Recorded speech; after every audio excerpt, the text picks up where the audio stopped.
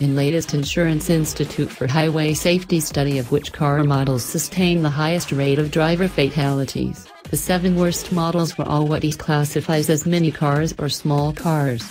While this verifies the common sense notion that such vehicles would fare worse in serious crashes, it also shows a surprisingly huge gap in fatalities between the smallest and largest cars on the road. Of the 7 worst, the Hyundai Accent, Kia Rio and Toyota Scion etc. all have over 100 driver fatalities per million registered vehicle years. A registered vehicle year is one vehicle registered for 1 year. The next 4 vehicles on the worst list, the Chevrolet Spark, Nissan Versa, Ford Fiesta sedan and the Kia Soul, all have fatality rates over 80, see first table below.